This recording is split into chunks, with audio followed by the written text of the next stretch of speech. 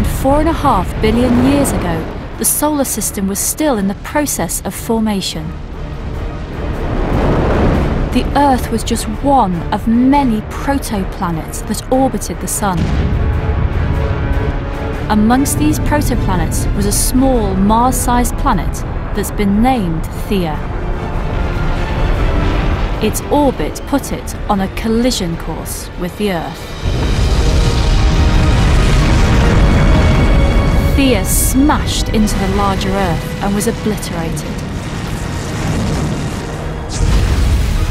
The impact very nearly destroyed our planet too. The collision knocked the planet over, tilting the Earth's axis of rotation.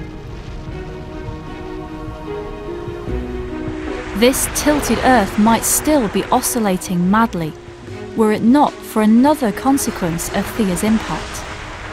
A huge amount of debris was blasted into space. Gradually, this debris coalesced, captured by the Earth's gravity, and it formed the Moon.